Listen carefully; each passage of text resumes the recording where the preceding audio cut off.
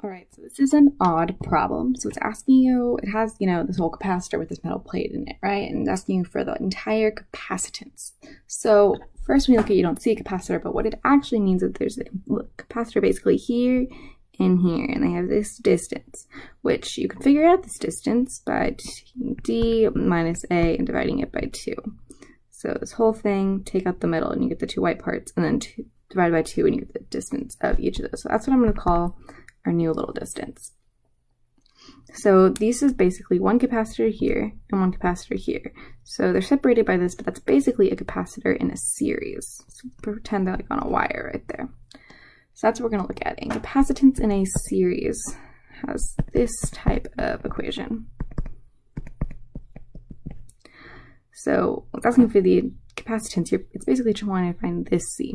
And we have these little ones, basically. But these are actually the same because there's nothing different about them. So C1 equals C2, which means you can rewrite this like that. So C equals 1/2 C1. So that's not the end of that problem. That's just going to give us our relation between them.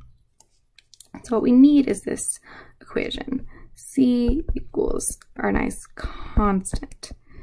And we have our, so this is just for a general capacitor, right? So if there wasn't all of this, this is what it is. But we have this distance. So we're going to say that C1 equals EO over A and replace our distance with this new, let's say 1/2.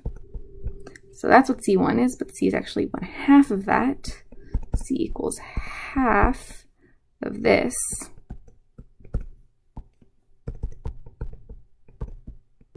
The 1/2s cancel out, and C equals EOA over D minus A. And that is your answer for this first part. What is the capacitance of this arrangement?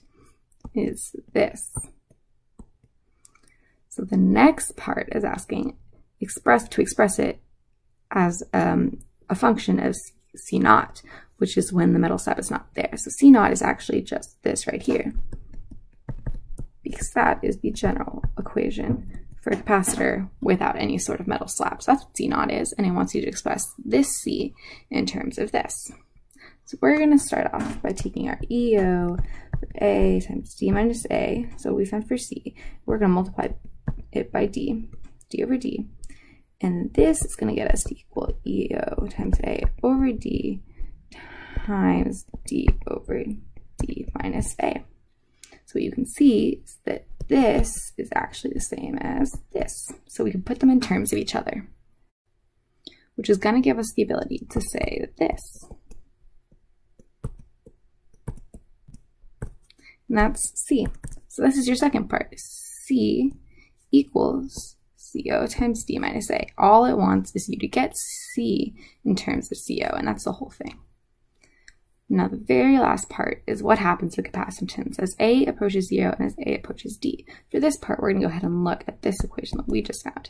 So as A approaches 0, what's going to happen is basically this bottom part is just going to become D over D, which is 1. So C is just going to become C naught, because this whole part that you're multiplying, it just becomes 1. It doesn't make a difference.